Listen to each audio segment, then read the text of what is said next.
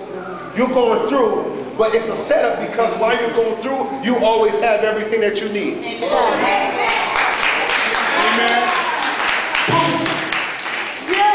You always got everything you need. It don't feel comfortable because it's good when you got 20,000 in the bank, 5,000 in the bank. But when you have to live dime to dime, check to check, week to week, and you got to pay this as soon as you get this, pay that as soon as you get that, it don't feel good. But I'm telling you, it's a setup because you still got what you need. And even though it don't feel good, God is allowing you to suffer and have just. Somebody say, just enough. I got just enough to get to church. Somebody bless me with $10. I got just enough to get to work for one day. Somebody else think I get paid. I got just enough. I got just enough for you. Somebody say just enough. You gotta have just enough. Watch this. You gotta have just enough so that you can have more than enough. You gotta first have just enough so you can have more than enough. Amen. The only people that start at the top are those that dig holes. Amen. Did you hear me? The only people that start at the top are those that dig holes. So that means you gotta start at the bottom. Amen. Unless you're digging a hole for yourself, you gotta start at the bottom and work your way at the top. And God is allowing us. It's amazing because we just get just enough money to have this, just enough money to eat this week, just enough money to keep the car. Amen. You get just enough to do everything you need. Right. And it brings you uncomfort because it's not more than enough. And you know that God's going to give you more than enough. You know that the preacher's been preaching more than enough. You know that the word says you're going to have more than enough. Amen. So it brings forth a disparity. It brings forth the uncomfort. It brings forth a confusion. But God is saying, I got to have you at just enough so you can get more than enough. And then as I'm purifying you, as I'm preparing for you, and as I'm taking you there, once you get there, you'll expect that I can trust you with it. Amen. Right. Oh, a lot of us right now, if I say, who wants $1 million, we'll all raise our hand. But then again, what God is saying that we all should have $1 million, but I need to put it in the hands of the people that'll do something with it. Okay. Oh, yeah. Amen. It's easy to say, give it to me now, God.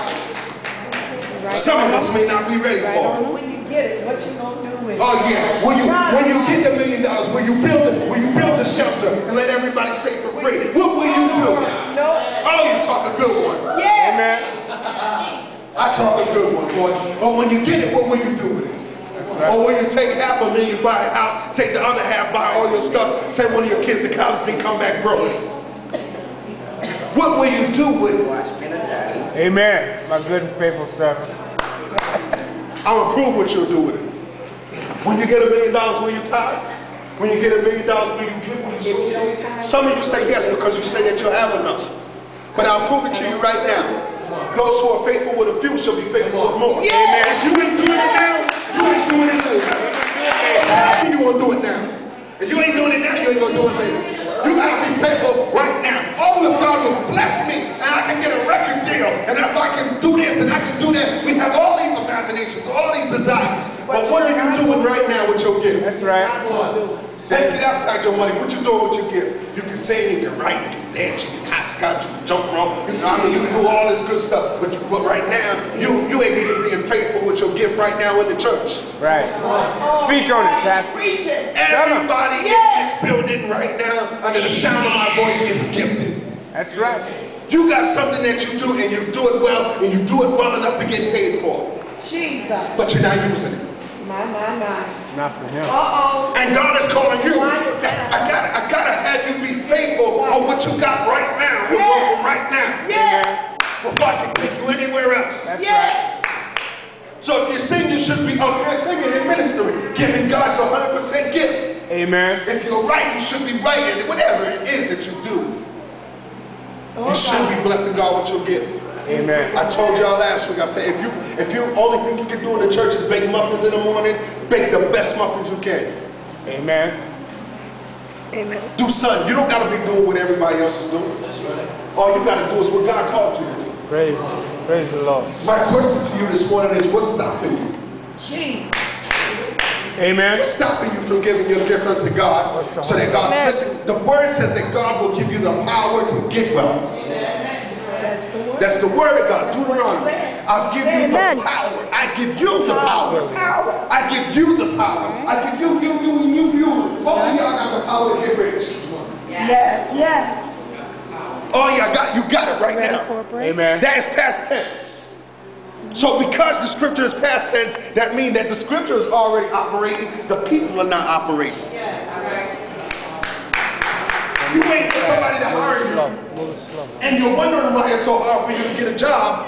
Maybe, just maybe, God wants you to use what you got in your hand that you're gifted with, and then you create jobs. Amen. We are the kingdom of the living God. We are supposed to create wealth.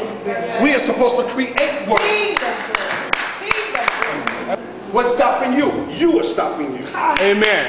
Stop blaming the devil. That's right. Stop blaming the devil. It's the devil. It's the devil. It's the devil. The devil is tired of y'all blaming him. Actually, if you was working for the devil, you'd be rich. That's right. So it ain't the devil because you ain't rich yet. It's you. Rich and hot. Tell me why. How many? No, I won't even do it. Go ahead. Don't do it. Come on, Pastor. Come on. Do it, Pastor. Walk us through it. Walk us through it. Preach it now.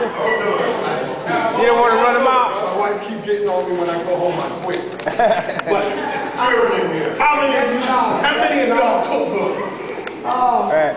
A lot of them. You too. How many want to count? Tell me why. In the knowledge bulletin. Just tell me right now. Now keep in mind, God has given you the power to get wealth. Tell me why the knowledge bulletin is listed that every nationality has a restaurant in knowledge except for African Americans. Tell me why. Y'all will cook, y'all will make plate after plate after plate, but nobody has enough faith to go and open up a restaurant. Just tell me. And watch this. It ain't gonna work till you do it because you're the child of God. We'll cook up a store. All of y'all gonna cook in 2 weeks for Thanksgiving. Everybody gonna fry, gonna burn the back off the stove. But you don't have enough faith to go and bless somebody else with your gift and make money in return so that you can bless the house of God. Right. How do you zoom? Why? All these carpenters, all of these. This is so many gifts. Sitting right here in the church. So many gifts. Oh yeah, I'm the victim too. I'm just as guilty. Yeah. I work in my little car thing, and the devil is fighting me to right and left, but I'm doing it. On the highway, back and forth, doing whatever I can to work that thing to feed my family, because God said, I give you the power to get wealth. Yeah. Then in Genesis 1:27, he said, let us make man in our image. So if you are the image of your daddy, and he is creative enough to create man, he created Bill Gates. Your daddy. Your daddy created Bill Gates. Yes. And most of these inventions come through the men of God and the woman of God first. We just don't act on it. But your daddy created the jokers that make the money, and you sit here asking for him for something you already got. I pray that you get outside of yourself. I pray that y'all make a committee, open up a nursing home, a safe home, something. It's just too much gifts laying dormant. All of y'all got nursing field experience, years. Amen. 27, 12, 10, 5, 10. That's years. That's enough that you can go to a bank and say, listen, we need $1 million. This is what we're going to do. It's 13 women in here and 13 men, and we're going to have our own facility. We all got experience. We don't work with kids. We don't work with handicapped, mentally handicapped, and this is what we need to do. We are blessed, and God will give you the way to do it that they've never seen it before. They slide you the money. You go on, you create wealth, and your children don't starve. They go to college. Their children don't starve. They go to college, and the house stays open. Amen. That's right. It's simple.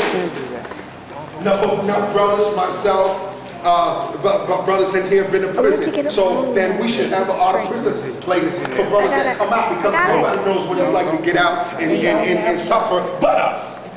Oh, I could preach now. But how about 4 or 5 of us get out, say this is what we're gonna do. We get Pastor Rasheen's wife as a grant writer. Most of the stuff they got just because of grant writing and everything. And we get a grant and we say this is what we're gonna do. We're gonna open up this house for men. We're gonna formulate a way. God is gonna give us a plan. See, it's a God-given plan. So that it'll work, and then we'll stop brothers from going in and out of prison. We'll help brothers get jobs. We'll create jobs for brothers. Not only that, we're gonna need nurses.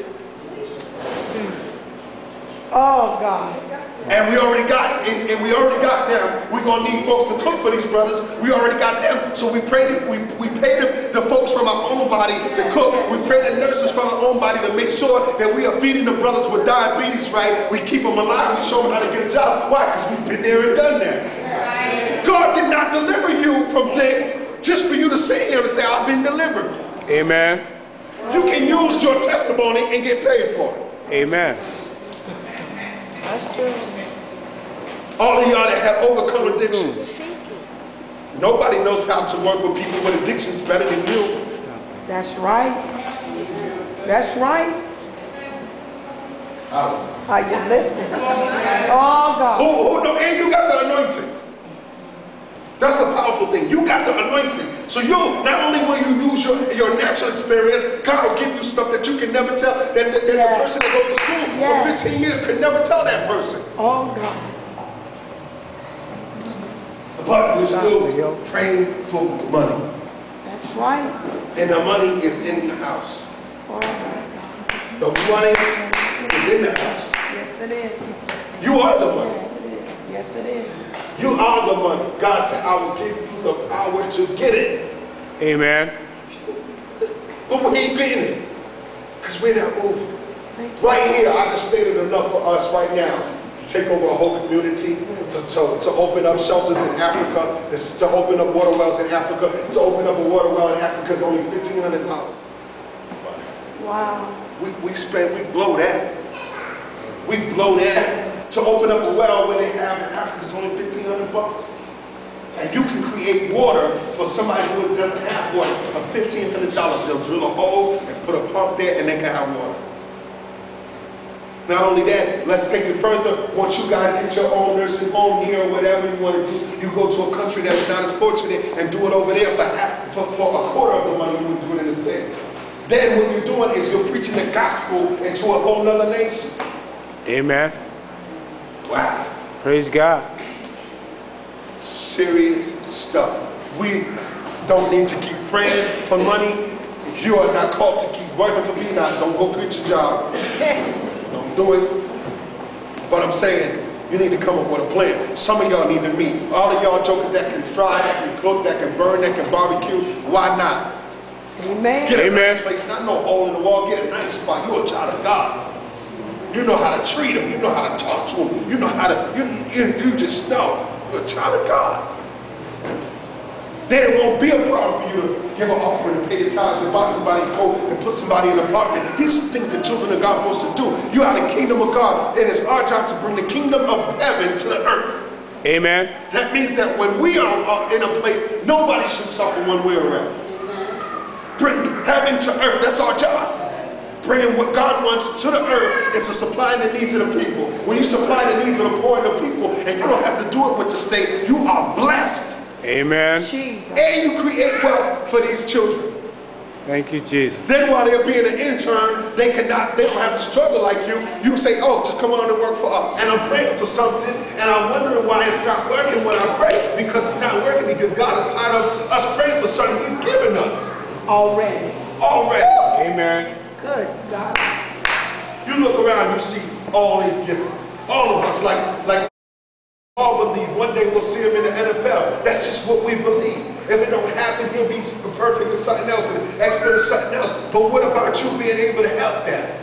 Amen. God has called us to be greater than just receivers.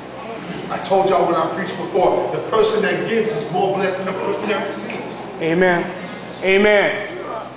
In the scripture, the person that gives is more blessed than the person that receives. Amen, Pastor. You think about little things that people make money off of. A fishing store. All these fishermen in here. Open up a store, a fishing store. I mean, little stuff like that. The problem is, what myself and with the rest of us, we think we need money to start stuff. Can I tell you something that you heard 100 times? Your favor will take you places that money can't take you. Amen.